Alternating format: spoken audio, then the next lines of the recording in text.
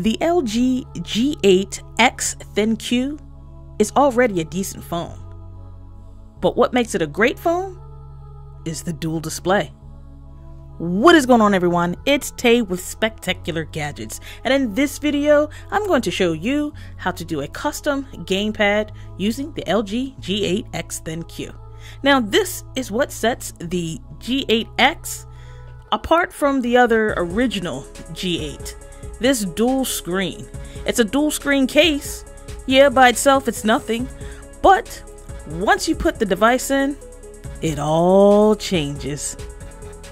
Yes, this video is long overdue, so my apologies, but what I want to show you in this video is how to create a custom gamepad using the LG G8X.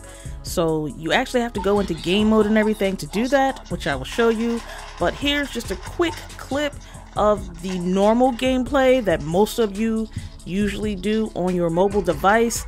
And it's not bad, but the thing is, your thumbs and everything take up a majority of the screen, so you're pretty much covering things or hitting the wrong buttons, and it's just, it could be better, and it is better when you're using the LG G8X ThinQ, the longest name in the world. But yeah, so this is some of my gameplay using the G8X. I actually have the other screen flipped, so it's behind, and I don't have any issues playing this way, but knowing that I have a dual screen, I'm gonna put that dual screen to use. Now, what you're going to want to do is go ahead and select that game launcher button. Then you go ahead and do the LG gamepad, and as you see, it already brought up the Call of Duty gamepad because I'm actually in Call of Duty. And what you want to do, or what I've done, is I'm actually in the game while I'm creating the gamepad, because if I don't, then I'm not really sure where all the on-screen buttons are. So this is how I do it. And I mean, most likely, yeah, you're gonna probably lose doing it, because you're multitasking while you're supposed to be blowing people's heads off. But so as you see, I just had the plus button and a bunch of buttons come up, and then you get to pick exactly where on the gamepad you want them. So I have 2 thumb sticks, and then you see I'm not even touching the top screen, and the gamepad is actually working. So you just keep adding the buttons as you see fit, and you see what I'm doing right here. I'm actually moving the plus to the button. So like right there, I want that button to be my gun, my weapon. So when I hit check, I'm gonna go ahead and see if it works, and you see I'm shooting my gun. And so you're just going to keep adding these buttons as you go along. But that's what I was saying, like, you kind of have to be on this screen to know exactly the placement of the buttons. So I'm going to go ahead and move this next one if I can grab it.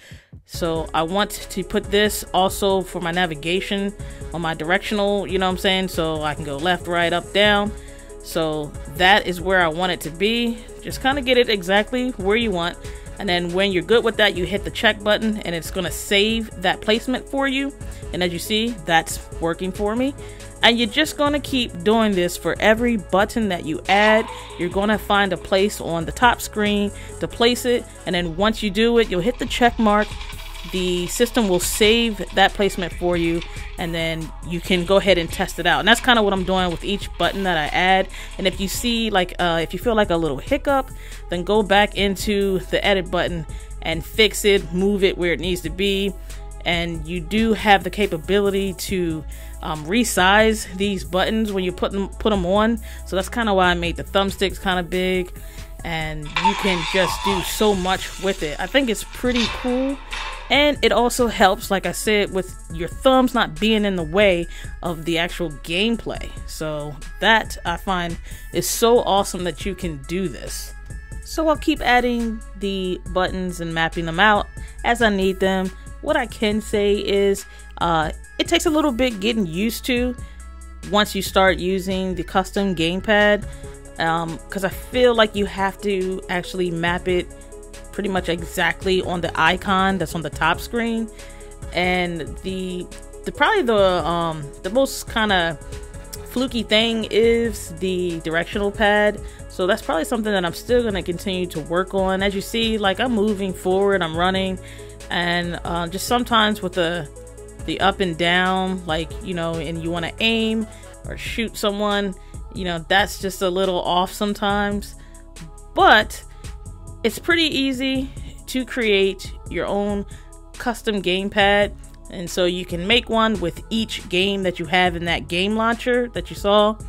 And pretty much you don't have to have your hands on the screen, so you have more screen real estate to play your game.